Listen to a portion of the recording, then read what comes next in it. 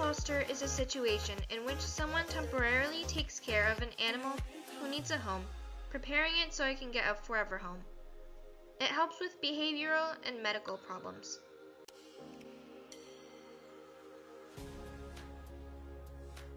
Organizations foster to be able to save more animals than the shelter capacity allows.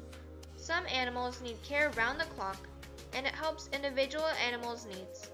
As for the animal, it'll need to get used to an environment which is not as stressful as the shelter, and the animal may need special training such as house manners, socialization, etc.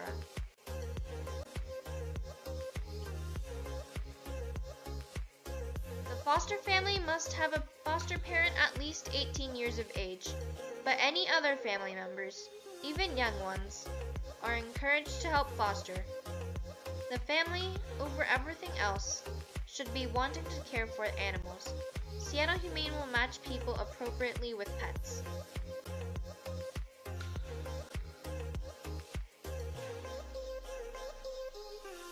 I interviewed Lisa Dennison, a current foster at Alley Cat Project, and has been fostering for 12 years and loves knowing that she's saving lives.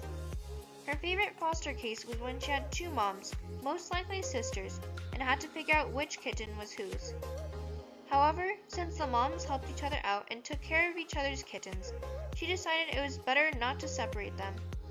She also mentioned it's hard to say goodbye, but she keeps in touch with the families who adopted them.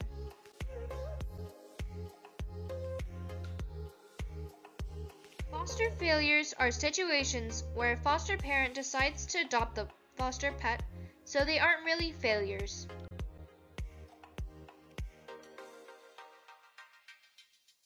Foster parent, Kelly Bulima, has been fostering since 2008 and has had many foster fails.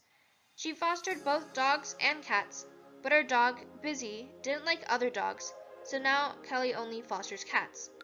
The others were 50 Cent, Snug Life, Slater Kitty, later known as Lil Sweet. Lil Sweet had been a stray with seizures and was in bad condition, but after seeing Seattle Humane and having round-the-clock medicine, she was fine. Kelly's favorite part about fostering kittens is making them feel loved, which is why she likes spicy kittens.